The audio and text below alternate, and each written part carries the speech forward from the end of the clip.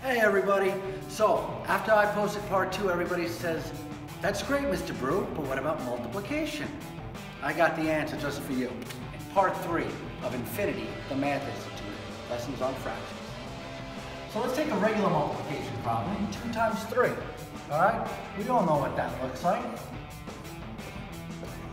2 times 3 is 6, as exemplified right here. It's the same exact thing with fractions, guys. What if we had 1/2 times 1/3? Well, that's very easy. We cut this box in half, and we cut this box in thirds. 1/3, 1/2. This is 1/3. This is 1/2. And where they overlap is 1/6. Very simple.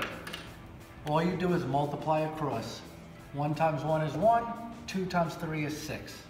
1/6.